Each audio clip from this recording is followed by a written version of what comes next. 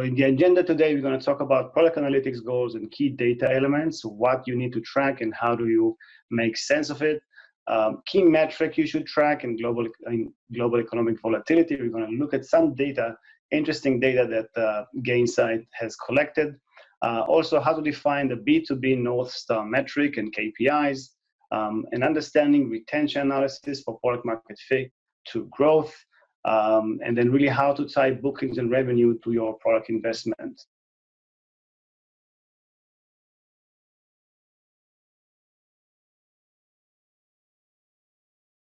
Key product questions that you want to answer in terms of what are you trying to achieve from your analytics? How can you measure success, for example, of a new product and feature launch? I'm just launching a new feature. What should be my baseline, my goal? Are customers performing the intended product action we'd like them to take, the critical action? How can I measure that and gain visibility to that?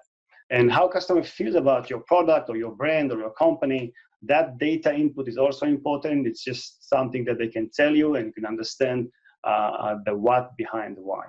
And how sticky is your product and to which cohorts? As B2B, usually we are building platform. It's not a single or narrow type of very niche product. It tends to be a platform. How sticky each feature is and the product is also important. And what metrics should I use when I go to a QBR or EBR sessions?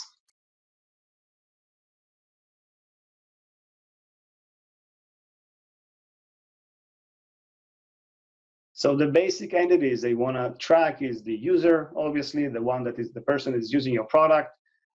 We do in Gainsight think about also the buyer, which might not be using the product, but needs to be informed about the value and usage. The events that the user do with your products, this is not something different than the user. I can be an admin, but what type of behavior am I doing? Account level in B2B is very, very important.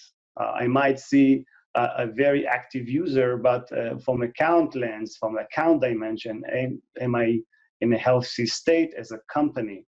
Module and feature should be a first-class citizens in your analytics because a feature is something you've built and deliver value to your customer. It's not just a sporadic event.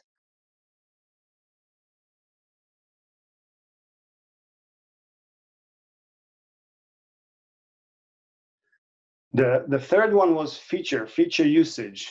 And we know that every product feature that is delivered yields valuable data. You're building features, you invest a lot of time from research to development to releases to bug fixing. Every feature is very, very meaningful and has that valuable data. So we try to also help you classify those features and address that in your analytics, again, as a first-class citizens.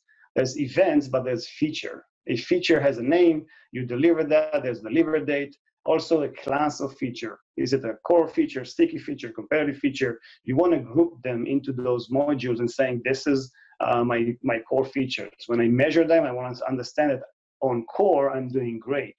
On the competitive feature, maybe it's a new feature. I expect it to be lower adopted, but then growing up.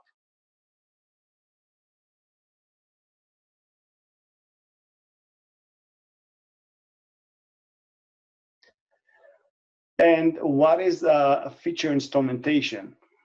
This is where you're going to your engineering and asking them to write code to track your feature. In essence, feature instrumentation is really externalizing feature usage and user events for analysis. You want to expose how the feature is being used and send that data as part of that feature usage.